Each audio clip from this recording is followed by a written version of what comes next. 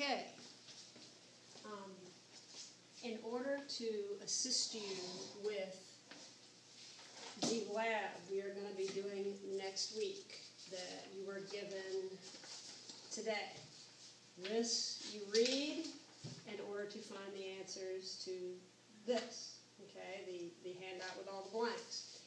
But I thought it might be helpful if I kind of went through the lab and kind of explained what we're going to do and showed you exactly how we're going to set up the apparatus, and maybe that will also help you answer some of these questions that are in the handout. So, we are doing a lab in which we are going to analyze the rate at which an enzyme catalyzed chemical reaction occurs.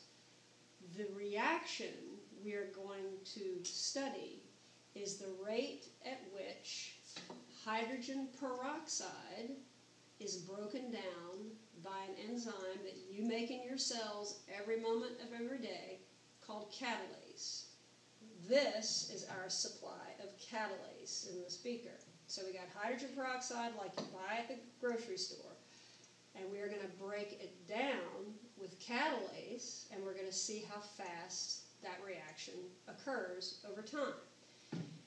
Now, your cells, you don't just buy this at the store, you also make it in your own cells. It is a toxic byproduct of your metabolic activities. It is toxic. You do not want to take a swig of this stuff, and you also don't want it building up in your cells. So your cells have to have a way to break down this stuff the moment it's made. So, your cells produce this enzyme called catalase. I believe they have now actually changed the name to peroxidase, which makes sense. Peroxide is what it breaks down. It breaks down hydrogen peroxide, H2O2, into two harmless substances, water, H2O, and oxygen gas. Okay? So, an easy way to tell that catalase is actually working is if bubbles are produced, because oxygen gas in a liquid rises up out of the liquid as bubbles. So if we combine hydrogen peroxide and catalase and we see bubbles, we can safely assume that those bubbles are being created because oxygen gas is being produced as this is broken down. To kind of show you that, this is some hydrogen peroxide. I'm going to measure a little bit of it out.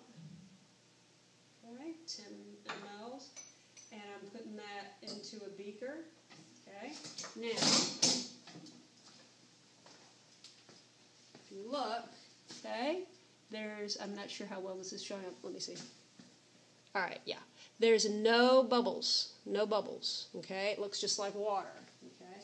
But now I'm going to add 1 milliliter, which is basically a dropper full up to the top line. I'm going to add catalase, okay? Now, I'm putting that in there. And what you hopefully will be able to see is now it looks kind of cloudy to you, I'm sure. But inside, there's lots of little tiny bubbles forming, okay? And those bubbles are all giving off oxygen gas, all right? Now, you can hear it too. Sounds like a Coca-Cola in a glass, okay? Now, how can we measure the rate of this enzyme-catalyzed reaction then? We can measure the amount of oxygen produced over time. We just need to have a timer and a way to capture the oxygen so we can measure it. And that's where this comes in, okay? So, what we need to do first is set up our device so that we can measure the oxygen gas. So the first thing you need is to fill up your little plastic box with water, almost all the way, about 1 inch from the top will be good. And then you're going to take a graduated cylinder, okay, and you're going to submerge it totally in this water, okay? And we're going to try not to get any air bubbles in there, though sometimes that is easier said than done.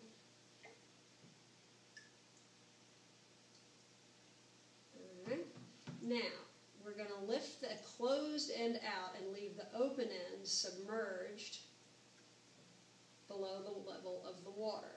Okay? And we're going to put it in this clamp like that. And we do want to try to have the lines around so we can actually read them. Okay?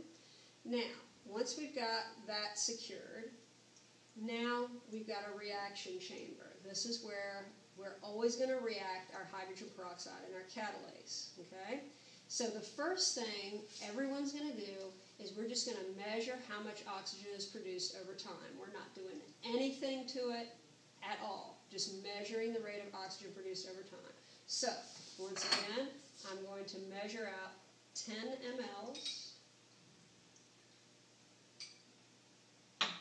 of hydrogen peroxide. I'm going to pour that in my reaction chamber. Then I'm going to take a milliliter, again up to the top line, of my catalase, and I'm going to drop that in my reaction chamber. And it's bubbling right away, so I'd like to not miss all the good part of my reaction. So I put the stopper on really quick. I'm going to submerge this in the water, and I'm going to put this plastic tube up into the chamber. Now, I'm not sure if you can see it, but it is bubbling like crazy. There are bubbles coming right up, okay? And you've got to kind of be careful, because if you're not careful, your liquid will actually run into your plastic tube, and I think actually that might have happened to me. We want to try to keep the liquid that was in your reaction chamber from running into the tube and clogging up the works. But if you look, there is a crazy amount of oxygen gas that we have already captured. Now, the trick is to have more than one person in your lab group, because from the moment you start, someone every 30 seconds is going to be measuring how much gas is produced. And you'll do that for 5 minutes. And then we should have a baseline against which to compare other things that we might do to catalase to see if it affects how quickly it can break down the hydrogen peroxide in the reaction chamber.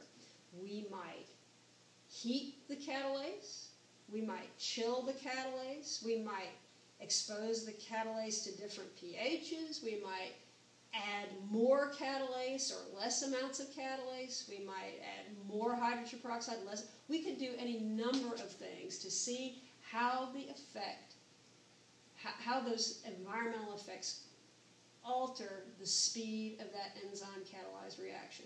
Okay? So, I hope that makes sense. I hope that helps you at least with some of the questions on your handout. And always, if you're confused, email me or post to Edmodo, and I try to check it, and I will try to help you that way, or stop by and ask me a question when you're at school sometime. All right? I hope that helps, and that's where we're headed next week. Thanks for watching, and I will see you soon.